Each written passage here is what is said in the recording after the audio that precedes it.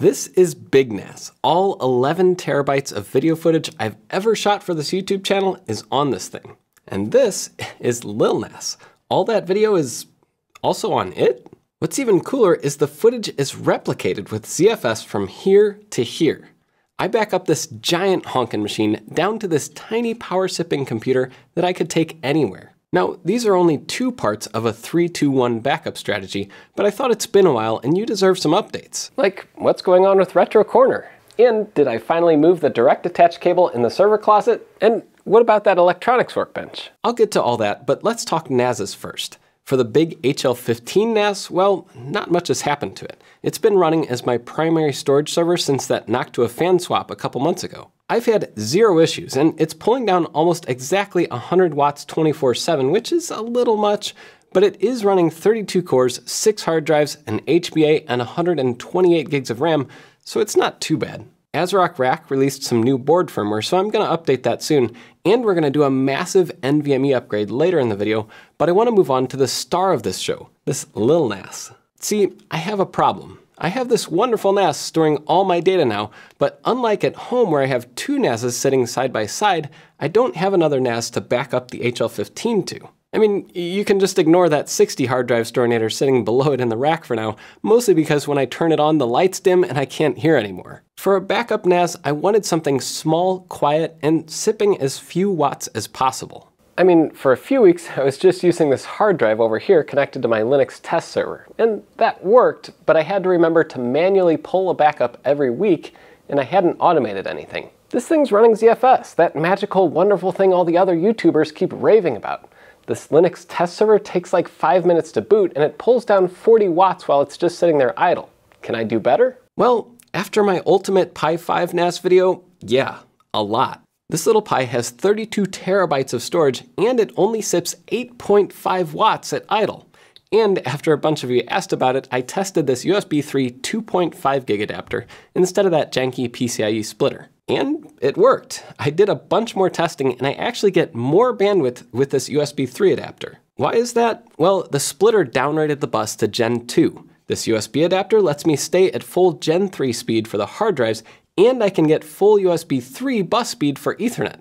In the real world, USB is a tiny bit slower than PCI Express for Ethernet, but the bandwidth it frees up on the PCI Express bus more than makes up for that. It might not be as fast as the HL15 for things like 4K video editing, but it is plenty fast for backups. And there are other options too, like I bought this 4 NVMe drive board for the Pi 5.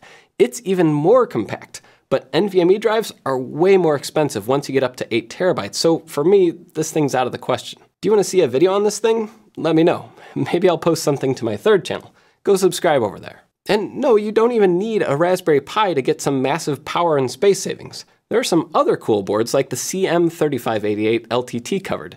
That board even has built-in 2.5 gig networking. But I have my Pi 5 and these SATA SSDs already, so I'm sticking with this build, at least until NVMe storage gets cheaper. So that means for this video, I had to get ZFS replication set up on here. Judging by how dismissive TrueNAS and Unraid are about building for ARM, you'd think it's hard to do it for a Raspberry Pi, but it's really not. Over on GitHub, I have my Arm NAS playbook that is an Ansible playbook and a README with some information about how to set up these NASes with the hardware lists, the setup guides, everything. And I thought I'd quickly walk through the playbook. The thing that I was really interested in was, could I take the exact same playbook that set up ZFS and Samba shares on the HL15, this big professional NAS, and make it work on the Raspberry Pi NAS, because that would be cool. And that's kind of how things are supposed to work in the world of, once you abstract things out into Ansible, it should work on both. And good news, everything here worked exactly the same. I did not have to change anything in this playbook. I did add this in, but all of these tasks for ZFS setup, this is all that's required on Debian 12 or Ubuntu. These tasks were exactly the same.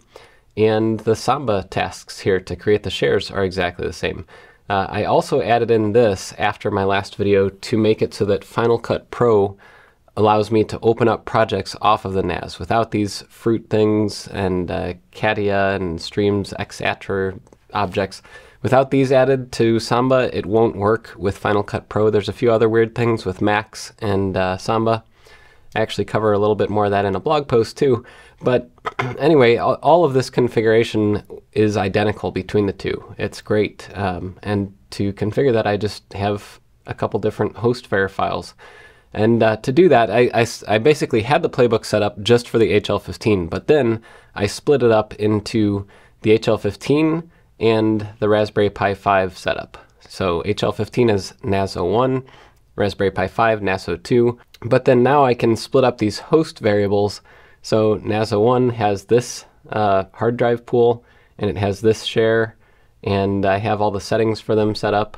You'll notice that this is commented out. I actually removed those SSDs and put them into the Raspberry Pi. I will be redoing this though. And then over on the Raspberry Pi, I have this pool and this Samba share. And you might see this little Sanoid thing and you're like, what is Sanoid? Well, that's the thing that I added to make the Pi work for replication.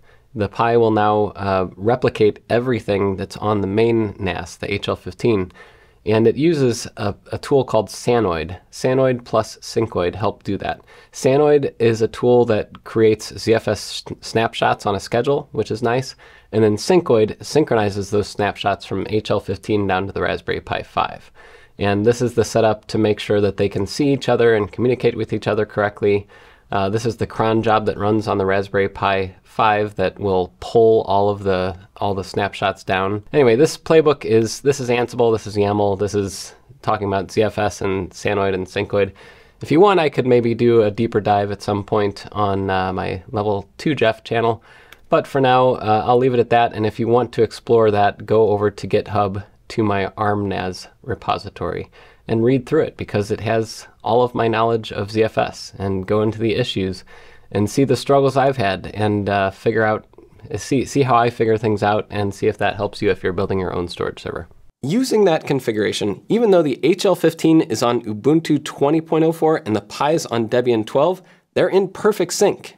Here's what Syncoid looked like the first time I ran it, copying down all 11 terabytes of data. Then here's what the Pi looks like today with all the snapshots replicated to it. The great thing about ZFS snapshots is that it only has to copy over the deltas, the data that actually changed. It's like Git. You don't have to have ZFS sit there like rsync and compare every single file and folder to make sure it gets all the changes. So very cool. And to make sure the Pi runs as stable as possible, even while it's booting off a microSD card, I flashed PiOS to an industrial microSD card, one that's rated for almost 2 petabytes written with 30,000 program erase cycles.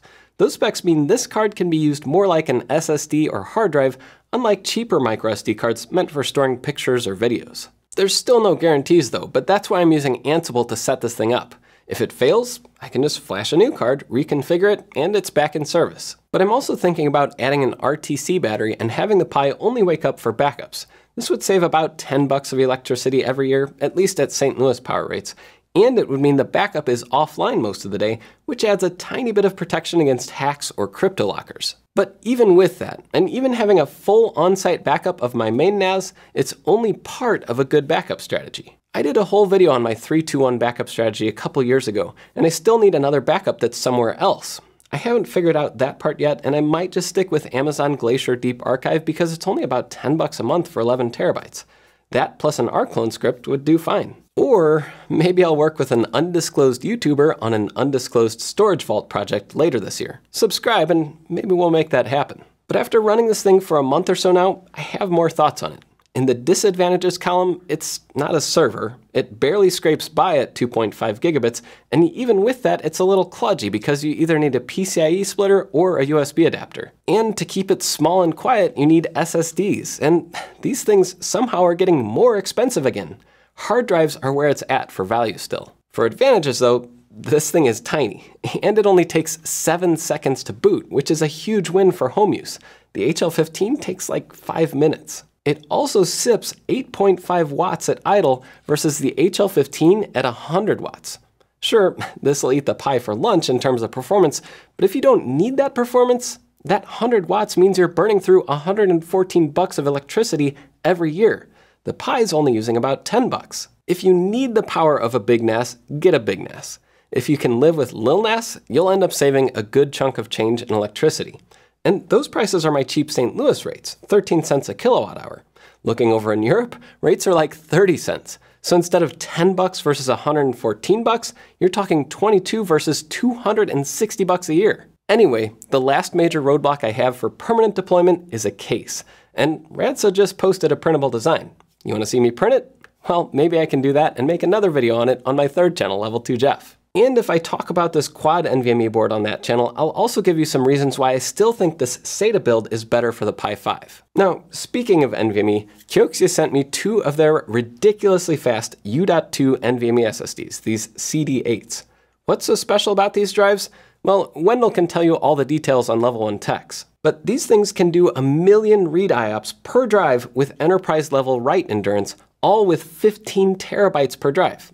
They're beasts. But each drive needs 4 lanes of PCIe Gen 4, meaning you need CPUs with tons of PCIe lanes. And luckily, the Ampere Ultra that's in here has that in spades. If I tried it on the Pi, you'd see more bottlenecks than a Coke factory. I bought a slim SAS adapter for like 20 bucks, so I should just be able to jack these drives straight into the CPU. I want to see if these things can saturate the bus on the server. So while I have this thing out and open, let's install the drives so I can start testing. 45 Drives actually publishes some 3D printable files, and this is a modified version of that. I'll link to where I got this from. I forget who it was that modified it for 15mm drives. These are a little bit thicker than your standard. Typically your SATA SSDs will be 7 or 9mm. These are 15mm. So this is a modified standoff that screws in the back. Now, I actually talked to somebody else who was making one of these. I think he's one of my patrons. And he designed this for his that clears the cooler on his machine. But on mine, I have this taller Noctua. It's a 3U or 4U compatible fan. And if I put this in here, it actually fits. But when the drives are in, the cables would be right in there. So that didn't work out. But I like this design overall. And if your cooler is low profile, this would definitely work. And you could get 4 in there. The install was pretty easy, but I did hit a couple speed bumps. The heatset inserts I had on hand were a hair smaller than the ones 45 Drives recommends, so instead of using a soldering iron to set them in using heat, I used super glue, and with the 4 screws holding them together, it seems pretty secure. Also, on the HL15, it uses all the power connections from the RM750E power supply, so I bought a power splitter, only to realize I had the genders reversed on the one I ordered. I was gonna use a Molex Y adapter, but didn't have one, and I could have used a Molex to dual SATA to 2 SATA to Molex adapters. Somehow I actually do have all those, but you know what they say, Molex to SATA, lose all your data. So for now, I just have one of these Molex plugs unplugged from the HL15's power distribution board. Hopefully that'll be fine since I'm only using 6 of the 15 drive bays in the front, but we'll see. But it wound up looking pretty good, and I was careful to keep a generous bend radius on the slim SAS to U.2 cables I plugged from a header on the motherboard into the drives. That cable was 20 bucks on Amazon, and I'll link to it below. I'm going to test these hard drives out separately, and I might make a short video about that on my third channel, so again, go subscribe over there. There's a lot of good stuff coming. But back to the office. I got a few of these air gradients installed, so now I'm tracking CO2 and air quality in the front, the studio, and the rack room. It's cool to be able to see how the CO2 goes up when I'm recording with the doors closed and how quickly the levels go back down when I turn on the HVAC system. Since I know you'll ask, I have these air gradient monitors set up using ESP Home with my own custom config, which is up on GitHub. Air Gradient's actually working on an official Home Assistant integration, so if you run Home Assistant, getting one of these set up should only take a couple minutes in the future. I've also been slowly making the workspace nicer as I'm working here, like I put in this overhead light for my equipment area and put in a remote-controlled video light over the workbench. Oh, I forgot, you haven't seen yet. The electronics workbench is up and running now. I'll have more on it on Gearling Engineering soon, so also make sure you're subscribed there, especially if you haven't seen my dad making a hot dog talk with AM radio. Requires that. And over in Retro Corner, I got these ridiculous little Apple Pro speakers for the mirrored drive door G4, and I say they're ridiculous mostly because Apple was peak proprietary back then. Even their speakers used a proprietary cable. They still sound good, but so do most other decent speakers from that same era. I also bought all the caps I need and some upgrades for this old Mac Classic, so I'll be restoring this thing sometime soon. I did pull the CMOS battery, luckily that hasn't leaked, and I'm planning on recapping the whole logic board now that I have the workbench set up. Also, a few moving vlogs ago, I mentioned I had a DAC to my rack and I'd patched that up. Well, I finally did. I mounted some cable raceways on the wall, then I realized I didn't have a cable long enough for the new run. I measured this cable to be about 5 meters and added a tiny bit more So I don't know if this will fit, but hopefully it goes up here, across, over, and into that switch. And if it doesn't, I'll need to order another one.